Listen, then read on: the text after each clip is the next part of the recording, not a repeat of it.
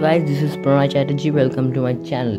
Today I will show you a severe problem that is caused to you guys, that in your phone the battery percentage not shown.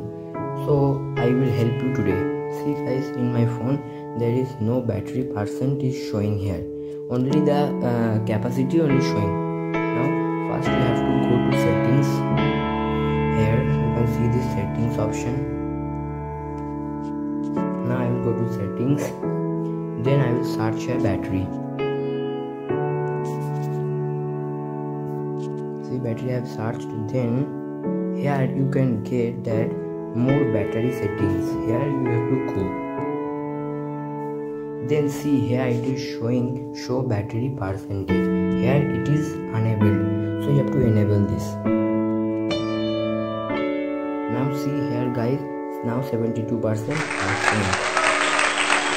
Then if you want to not fast charging, you can also enable this. This will less consume your current.